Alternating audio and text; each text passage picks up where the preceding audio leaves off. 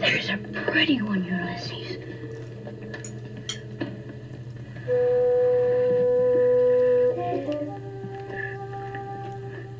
There it is.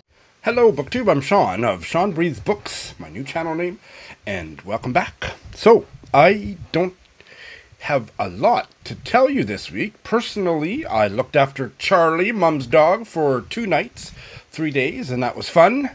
I've had a good reading week without having finished a darn thing, and I filed a formal complaint to a government body, the rentalsman here in Saskatchewan, to complain about illegal rent increases in my building. So I'm feeling righteous and well-read, and and that's about it. So, without further ado, the most exciting thing in my week, really, was getting a chance to meet this week's exquisitely colorful mystery guest, and now you get to. And today's mystery guest is the writer and artist, Rose Ruane, joining us from Glasgow. Welcome, Rose. Hi, thank you very much for having me.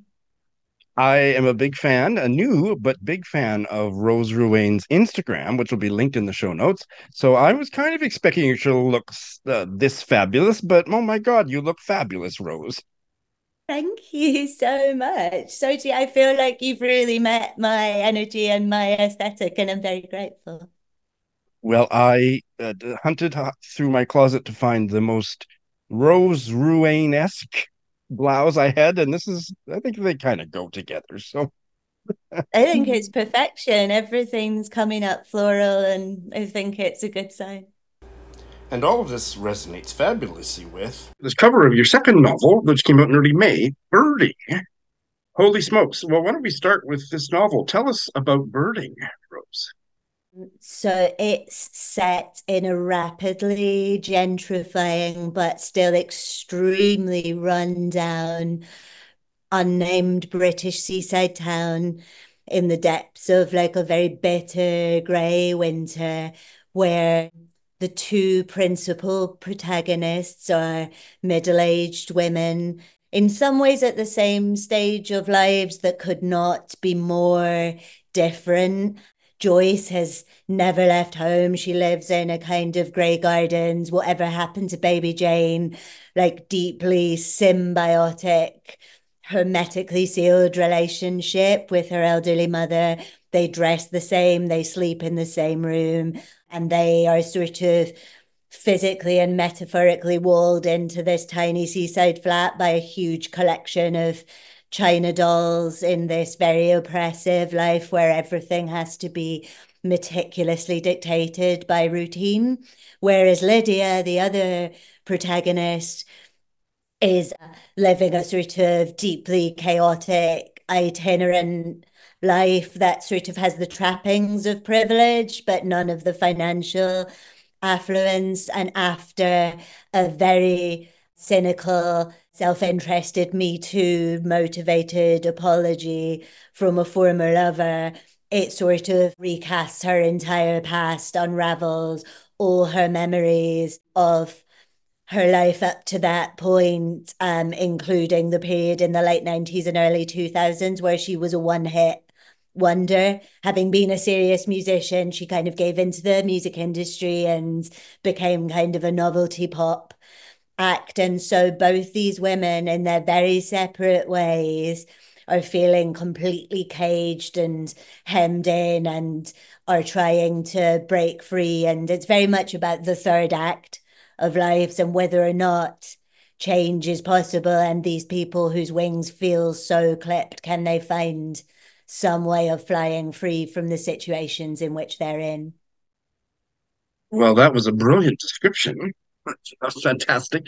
And they eventually cross paths. It's not a spoiler to say that, right? No, Well, I think they cross paths in quite an unexpected way. They sort of cross paths once in kind of a misconception, and then again later in a way that sort of makes it apparent what the misconception is. And I don't think it's a spoiler to say that, because I think so much of the book is about our own perceptions of ourselves versus other people's perceptions of us, and the moments where we're best placed to understand ourselves, and the moments in which actually probably our own self mythology or self doubt or all the sort of complex feelings we have about ourselves mean that the way we perceive ourselves is so different to the way that others perceive us. And it's sort of about the complexities of that, I think, in many ways. And there is a queer element to how that all plays itself out, right? Yeah, very much. I mean, I think the novel itself, in the seaside setting and in the sort of cinematic references that were in my head, are very much about camp classics. I've grown to think about my writing, especially in birding, as a kind of like kitchen sink gothic, like a realist gothic. And it's very, very versed in like camp classics, like I say, Whatever Happened to Baby Jane, Grey Gardens, some of the really camp British seaside sitcoms like Heidi High. And then there's very much a storyline about coming to our queerness when we're older. And I think the very complex experience that a lot of older people of my generation who are sort of middle aged now have seen much younger people than us be much more public, be much more brave, you know, growing up in times that contains some of the sort of threat and oppressiveness that we grew up with, and in other ways being freer, sort of more supported, more accepted. You know, they're growing up with their own entirely different set of complications. But I think the ways in which they've managed to be public have empowered a lot of us who are older to say, you know, if I'd grown up in that environment, I would have called myself like queer or bi or pan or gay or lesbian or whatever all along. And if that's the case, why not say it now? You're here. And now I believe Pride is a different time. Is Pride in August in the UK? It's now. We're in It's it. now. It's Okay. Pride Oh, Month you're in in it. the So UK we right are too. now. So yeah. So how lovely that we're having this chat early in Pride. So happy Pride, Rose. Happy Pride. Thank you very much. So tell us about the title. I assume there's some birds flying around somewhere in this novel. Oh, yeah, absolutely. So the title was quite a layered thing for me about Lydia grew up in a family of I don't know if it's the same where you are, but it's called twitching in Britain, which is bird watching, where you really do it as like a tick Yes, yes, list. yes. Yes, You know, yes, so yes, yes. that's the kind of bird watching where it's very much about like you want to see the rarest birds and the That's right. most birds, and it tends to be quite gendered towards like cis straight male bird watchers to like do it in that really exhaustive way of like having the biggest collection of names and having like seen the rarest birds. And birding is a slightly different type of bird watching where it's much more about just going to a place and seeing what's there and, you know, sort of enjoying the poetry and spectacle and peace of nature. So it's no spoiler to say that Lydia slowly comes back to the bird watching of her childhood and wants to do it in this peaceful poetic way. And it's in the text that she's a big Mary Oliver fan, that she finds that kind of like poetry where nature and emotion find metaphors in one another and interpolate. That's really speaks to her heart. She has this mantra, look to the beauty, which is something that she's finding harder and harder to do. And so she's struggling more and more to do that, to enact that belief she has, and to go and spend time in nature. But it was also about the British use of bird for a woman. So it's sort of about birding as being a woman under like the male gaze and under the male influence. It's such a, again, like a cis het male term to use about a woman, to call her a bird. And so it's very much involved in that. And then the other thing is that, you know, I would not pretend for a second that all my metaphors are subtle. I think if the writing is subtle and deft and complicated and has a light touch, you're allowed to use some pretty heavy-handed metaphors once in a while. So Joyce and Betty have a little really tragic caged budgerigar that like obsessively tries to get out of its cage. So yeah, I think there's a lot of subtlety in the text, and sometimes that lets me feel quite free to be like, they're caged, I'm going to throw a caged bird in there in my book called Birding, and I feel fine about that. How fabulous. I'm dying to ask you if you have crossed paths with another queer novel that came out, I believe, last year, it might have been the year before, that in which birding plays a maybe not quite the central role it does here in yours, but a fairly central role. It's called Small Joys by Elvin James Mensah, I have a not, gay but I will black seek it out British writer. now. A gay black British writer, and he's been on my channel. I adore that novel, and so I think you might like it too. I will literally go and seek it out after this. Love nothing more than a recommendation. Oh, and we're going to get to some of your own in a minute too. And this is your second novel, so maybe we won't spend as much time talking about your debut, but tell us about This Is Yesterday. When did it come out? So sadly, it was one of those books that came out in 20 at the end of 2019, just before the pandemic in hardback. And then sort of all the promotional events that I had around it were booked for that time, just as all our worlds were sort of unraveling and everything was uncertain. And it was sort of the least bad thing that was happening in the world. But certainly I had a sense of that, but feeling a bit lost. And the paperback came out during the pandemic. So it all felt quite um quiet in a way that I know most authors who had books out around then, apart from the biggest names, sort of had quite a tricky experience of publishing then. But it was a coming of age novel about a woman in her 40s being thrown back into like her sort of estranged family through her father's dementia, and it moved back and forward in time between this really formative long hot steamy summer between the end of school and the beginning of university, and how really that lost troubled adolescent of the 1990s still lived in the very heart of the adult woman in the contemporary passages, both in the events that unfold over the book and the secrets that are uncovered and their emotional impact. But I think it was so much about those moments in an adult life where we're very aware that actually like a tiny frightened confused adolescent is still at the controls of the big fleshy robot, which I think is an experience we all have at times. So it was very much about that. Very, very relatable. And I believe that the germ of this story began when you witnessed something from a stopped bus. Am I A right? stop train. Stopped train. Yeah, I think so often for me as a writer, it is a kind of voracious nosiness about the world that triggers so many different things about how I write and why I write and what makes me begin to tell a story in the first place. Just some moment of curiosity, or is that one of those moments of really acute presence and noticing of something? And with This Is Yesterday, it was that I was on a train which was stopped, and I could see into like a greenhouse, and there were two women very clearly screaming at one another.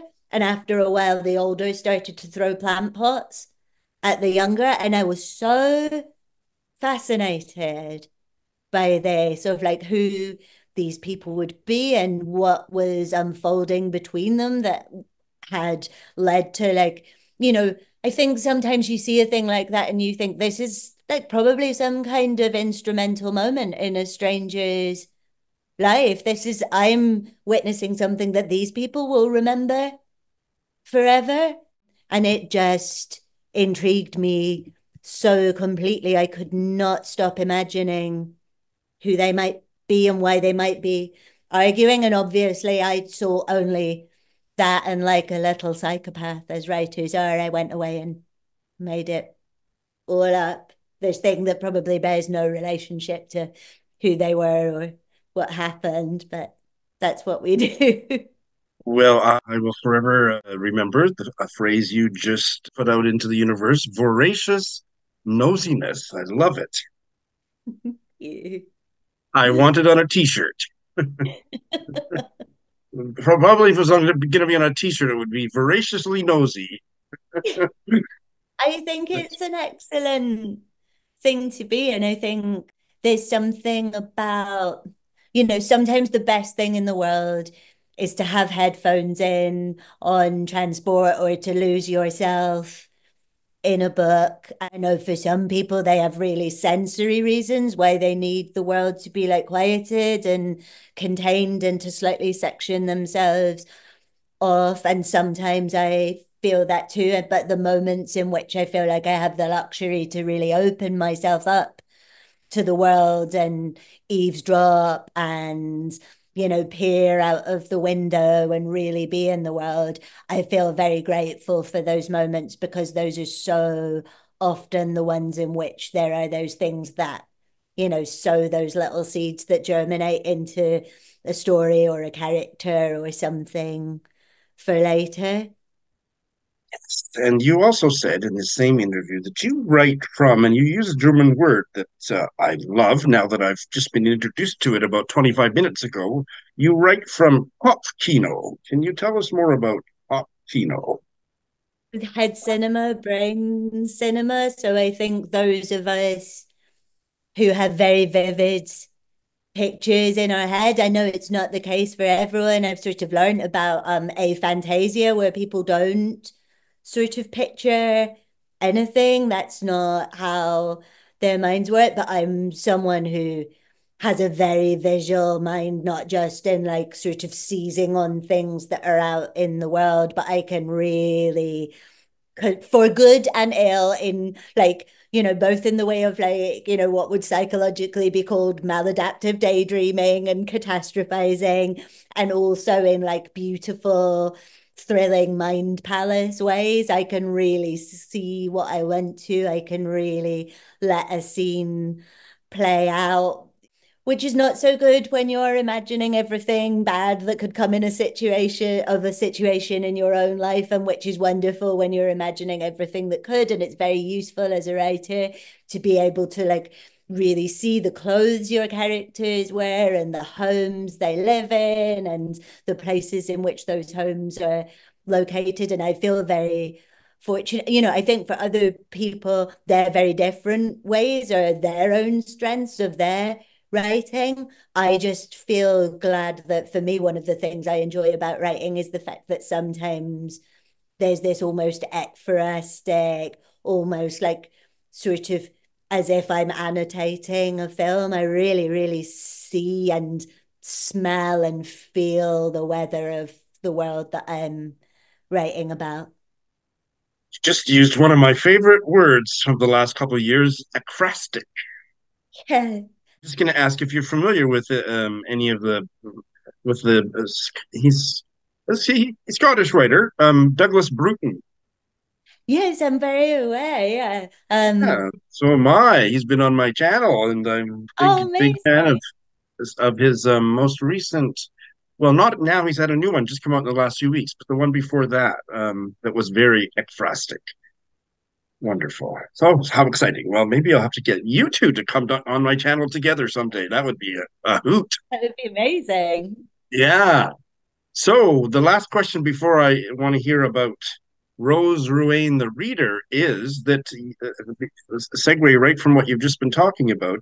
You were an artist before you were a writer. Tell us about that. So I studied sculpture at art school and I mainly made sort of strange, sad objects and sort of performance to camera work. I made a lot of things that were involved in sort of slapstick and mess and lipstick, and I made sort of drawings and paintings as well. And writing was always a way of working through my ideas that would become visual work or performances. or sculptures, and then very slowly they began to change places. And I found myself making fewer and fewer performances and fewer drawings and sculptures and more, just writing more and more. And then I think I was very fortunate to talk to some people who were writers, who were like, you know, that you could do this as well if you wanted to. And it took me a long time to feel comfortable to say, yes, I want to. I think as women, and I think particularly as queer people, like we're meant to be so grateful to have our little efforts at one thing tolerated. I think we're really disincentivized to then go in and take up space and say, no, I can be as good as I want at as many things as I want. I can ask for that. I can believe that I'm capable. It took me a long, long time. But yeah, I was a writer in denial for a long time before I could accept that I was a writer at all. And then it took a while for the art to come back. Again, I felt like, oh, you're meant to pick one. And actually, it was incredibly liberating to go, you know, I see people all the time not picking one, so I'm not going to either. Well, and lucky for us. And you keep quite a lot of time and space in your life for reading, I imagine. What have you been reading recently that you'd like to recommend, Rose? Well, this one's quite tricky for me because I'm just finishing a PhD at the moment. And so I end up reading sort of work for that at the expense of reading for pleasure. It's quite hard to feel. I always have this terrible use that, if anybody else said to me that they were feeling guilty about reading for pleasure because they should be reading for work, I would say, don't do that to yourself if you can possibly avoid it. But we're all incredibly wise when it's other people, and we're all incredibly hypocritical when it comes to ourselves. So See how that actually, works. I really missed my usual relationship with reading for pleasure. One of the most exciting books I have read recently is Dead Animals by Phoebe Stooks, which came out around the same time as Birding. And I was very fortunate to do an event with her in Bristol when we were both launching. And she is a poet, and this is her first novel. And it's a slender, visceral, muscular, bloody treat of a book. I mean, it also there's a lot of overlap in themes. It's very much about like a queer female experience of straight male sexual violence. So I will say, there's a caveat there for readers about, how able at any given point any of us feel to engage with those themes, but it is handled so sensitively and with such authenticity. And even though it's a book of like blood and bone and revenge and rage, and it's also an amazing ghost story, it sort of takes the very real haunting of trauma and how that lives in the body and mind and expresses it through sort of, again, I think her writing's quite sort of cinematic and visual. And so it sort of takes this supernatural element but makes it feel so of this world and the authenticity of experiencing trauma. I think it's just a wonderful book. She does so much in such a short time. And I think it's so rare for quite spare prose to actually somehow achieve an effect of like abundance, but she does. Is she British? Is she Scottish? She's British, yes, she's English. Oh, lovely. West Somerset, I see.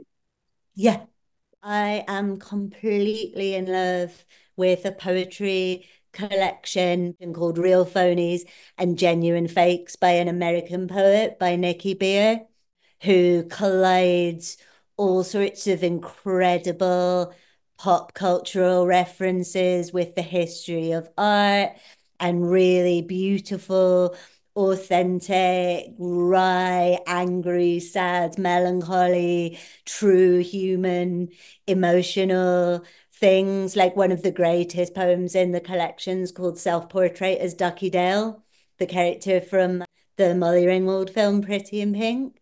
Oh my goodness, yes. And it's just this incredible collision of sort of kitsch and camp with raw and real, and sort of camp cinema as an art form with like much more trads art. And I just can't recommend it enough. I have gone back to it so many times since I first read it and always found something further. Like, you know, those little complicated illustrations that draw you in as a child, where like every time you go back to that book, you notice like another tiny thing in that drawing of a house, like a real jewel box. Her poetry feels like that to me, that there's always like another little image or another little cleverness. And also it's work that wears its cleverness so lightly and so deftly, in a way that I just find incredibly admirable when people manage that combination of like abundance and restraint. I think it's such a feat. Well, a fabulous title, Real Phonies and Genuine Fakes. I love that. It's got, I think that's Dolly on the cover. It certainly is. So how could you not? Yes, that's How could right. you not immediately be drawn in by any book that has Dolly on the cover?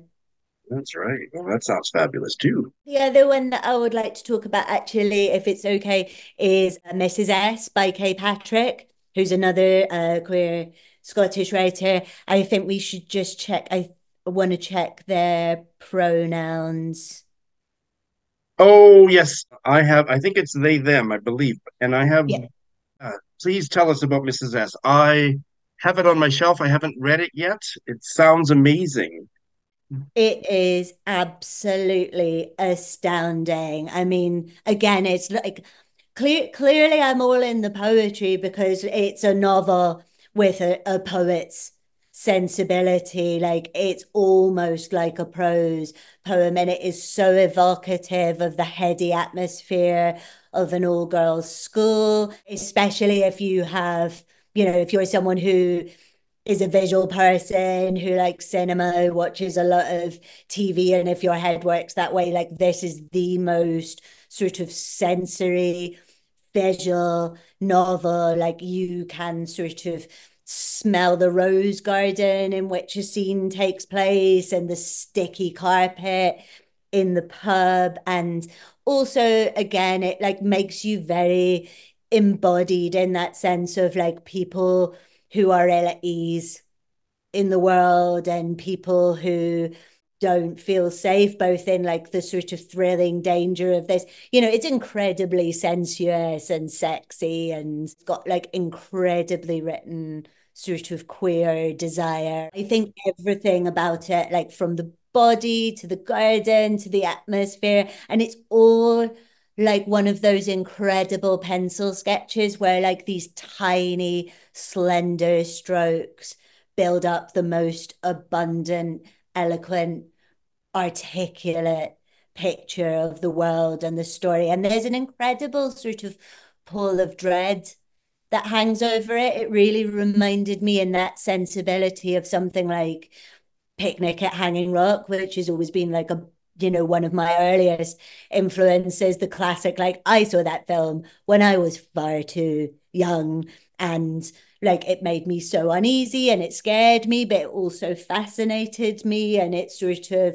really became interwoven into my DNA. And it has that incredible feeling of what it's like for a lot of young women to be together, and that hot emotional climate as well as like the physically hot climate of the summer. It's really quite an astounding feat of creativity. Well, I must get to it. Oh my goodness. I am feeling thoroughly entranced by you and the way you talk about your own writing and the writing of others. And I'm thinking about something you said about queer people not feeling they can move between various modes of creativity, that they should take up as little space as possible.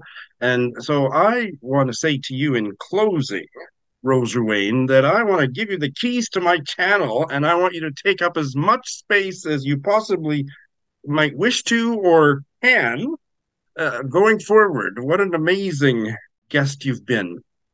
Thank you so much for saying that, and thank you so much for having me and giving me the keys to your joyous kingdom. It's absolutely, but I'm gonna have to go shopping for another blouse for your next appearance. Oh, well, then you've just given me permission to buy another dress for my next appearance. That's So I'm right. very That's happy right. that I can facilitate us both to have a little fun shopping, Jay. I am now stimulated up to my nipples. So, Rose, mission accomplished. Thank you so much. Oh, my absolute pleasure. I really feel like my work here is done if that's the case. So thank you. Isn't she fabulous? And this novel sounds really good. I hope some of you will check it out. I'm planning to and have her back for a long-form chat about birding. I've been a little busy with getting videos out. I got an episode of Bite-Sized Book Chats out for the first time this year, I'm pretty sure. And the first time in several months. Yeah, 6 months or 5 months. I just, too many things going on personally and other priorities on BookTube, but I hope it won't be 6 months before the next one. But that was the fabulous group of guests, so do check that out if you are so inclined. And then I put up a book haul yesterday. I think it was yesterday. That was my week of booktubing. And then, in terms of books, I have one bail to tell you about. My second bail only of 2024. So I am slowly getting my bailing groove back. But I'm not going to make much of this because this is a debut novel that I wish every success for. But it just wasn't for me after 20 pages. Anyone's Ghost by August Thompson. I was planning to have a Zoom discussion with Bernie about it, but I just... the other thing that I'll say about it that didn't work in its favor and may have been a kind of a situational thing for me was that it was started out in with a very similar plot to Thomas Grattan's second novel, In Tongues, which I recently had a long chat with him about on my channel, and I loved that novel, and this one just felt like, no, it wasn't going to be the same, but it may be the same for you, so investigate it for yourself. Didn't work for me. I'm going to finish one other book over the weekend. I have to because I'm doing a podcast interview about it on Monday, and that will leave space for 2 books. One because of that bail, the other because I will finally finish a book in the coming next few days. So I'm going to start 2 books. This is... I love the word penultimate, but is there one for the one before penultimate? What would that be? Well, well, well, you learn something new every day. Antepenultimate. Antepenultimate. The third last published book by Douglas Bruton, Blue Postcards. He talked about it quite a bit when he was at my mystery guest. I won't link to the mystery guest chat. I'll link to the unexpurgated director's cut of the full chat. And he beguiled me with his description of what's going on in this novella, published by Fairlight in 2021. This will be a pseudo-buddy read with Lindy of Lindy's Magpie Reads, and I think we're going to end up chatting with Douglas Bruton himself about it, so stay tuned. But that'll be happening sometime next month, so time for me to get a start on that. And I had kind of forgotten that I'd put a hold on a queer Korean book, so this will be one of my main queer reads for Pride Month. That came in. It's called Spring on the Peninsula by Shin. God, libraries suck so bad about the way they put labels. You can't even read the covers. That just makes me ill. Shin, who I think is a woman. Yes, she is. She was born in Ames, Iowa in 1986. Moved to Seoul in the second decade of her life, and I think moved back to the West. So she's not all that Korean. I'm not even sure if she's ethnically Korean, but her name is Shin, and this is a novel about a bunch of millennials, most of them queer, in Seoul. So let's see what that's all about. It just came out this year, I think.